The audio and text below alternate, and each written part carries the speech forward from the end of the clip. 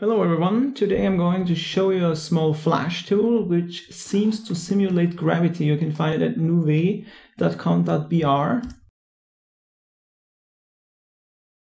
In the beginning it's just this grid, and the whole site, as you can see, is this flash application. And in the center you have your center of gravity, and you have different sizes of objects you can pick up with the mouse and toss away and send it on an orbit. You can't achieve a stable orbit though. It will decay and will eventually crash back into the gravity center.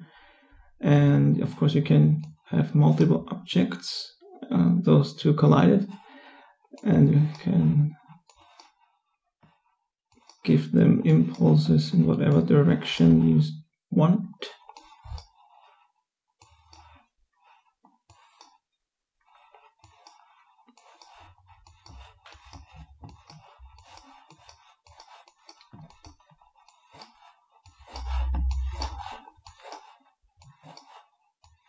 Now we have them all moving.